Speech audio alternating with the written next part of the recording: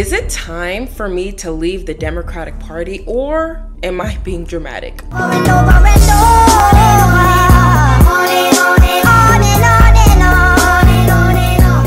Before I dig deep into why this question continues to linger in my head, if I ever decide to leave the Democratic Party, that does not automatically equate to me joining the Republican Party, because it's almost like I'm in between a rock and a hard place right now. The way that the Democratic Party is moving and the direction they're going, I just do not relate to that no more. I can't relate to that no more. I understand, like, within time and within age, you learn and you grow and you get wisdom and so forth and so forth. As I get older, not only am I learning more about myself, but I'm getting closer to Christ. I'm learning more about what I want out of this life, and I'm starting to see things for what they are. Hence, why I'm starting to question, is the Democratic Party for me? Like, am I the problem? Am I in the wrong position? Am I in the wrong party? Or are they just so far gone? That's the question that I continue to juggle in my mind. However, the same way I feel like I can't relate to the Democratic Party, I can't really relate to the Republican Party either. There are things that I do relate to when it comes to the right, especially when it comes to how important faith is. Me, as a follower of Christ, and as I continue to get closer to God, I cannot even emphasize the importance of faith. Back to the question at hand. Is it time for me to leave the Democratic Party? There are multiple reasons why this question continues to linger in my mind. The first thing is, the Democratic Party is not what it used to be. The Democratic Party is not what I grew up in. I truly believe right now the blind is leading the blind. There's like no foundation, there's no backbone. I can honestly say comfortably at least 80% of Democratic seat holders, they don't even believe the words coming out of their mouth.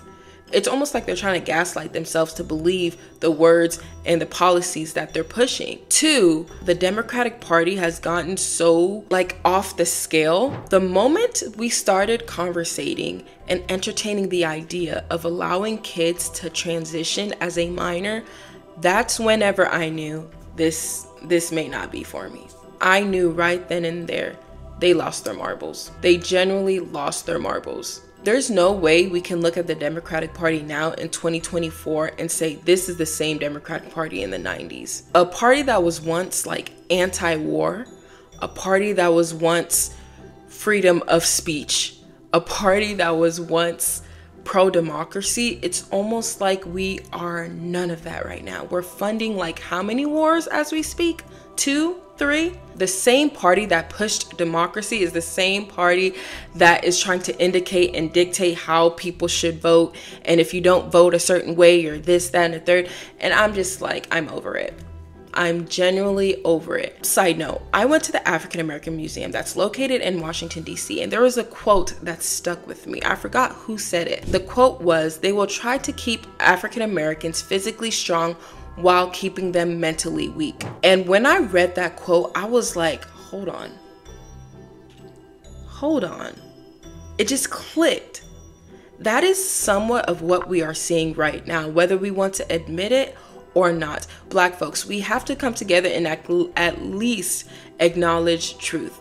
Whether you're a Democrat, whether you're a Republican, we have to admit a lot of the policies that the Democrats are pushing up, they do truly believe within themselves they're helping us. Or at least I would like to think that they truly believe that they're helping us. They're doing more harm than good. They look at Black people like we're incompetent, like we're not capable of, like we're like a second-class citizen, like they need to hold our hand through life. Like I just don't get it. Another thing that bothers me within the Democratic Party is the undertone racism that we don't acknowledge, y'all. It's almost like this sense of entitlement. And I've spoken about this in my previous videos, but I'm going to speak about it again because it really, really irks me. And the fact that people continue to ignore it just irks me even more, especially people in the party. It's just it's so easy for us. I'm not even going to say us. It's so easy for them to point fingers at the other side and call them racist and call them A, B, and C. And I'm just have you looked at yourself in the mirror? Have you checked yourself? Have you self-evaluated yourself? Another thing within the Democratic Party is the lack of accountability. Since Trump left office, the whole party has been rubbing me off the wrong way. Why are we basing the identity of the Democratic Party based off of Trump's shortcomings? We've lost the foundation of the party. We stopped making it about the people and made it about a person. And I just don't like that. One of my recent videos, I reacted to The View. And within The View, they were having a conversation whether Biden or Trump should debate.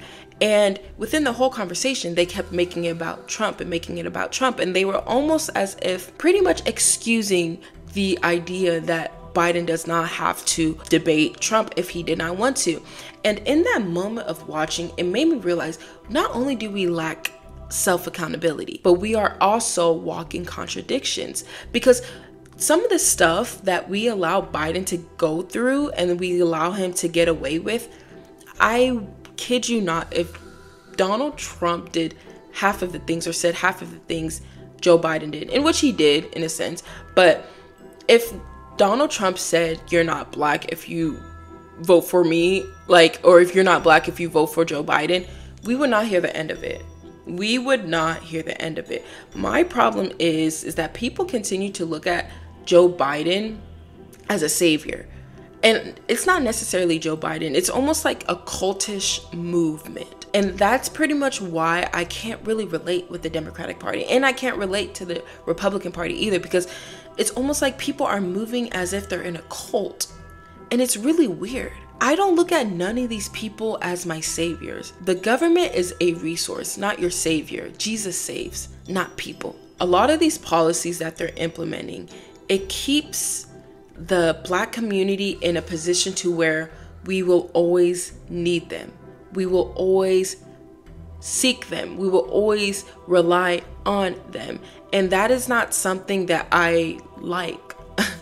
Honestly speaking, that is not something that I stand for. That is not something that I'm even going to pretend that it's okay. For example, Republicans, they are anti what they consider welfare state. They don't like government assistance. They don't like none of that. Me personally, I truly believe our tax dollars should be used as helping hands for those who are in unforeseen or unfortunate situations and predicaments. I truly don't have a problem with government assistance. I think it helps a lot of people out, whether it's food stamps, whether it's WIC, whether it's Medicaid, all of the above. I truly believe that we are put in this earth to help each other out one way or another. What they do is they'll add regulations and restrictions for certain things, keeping people in a position to where they have no choice but to not want to seek better. Is this party for me?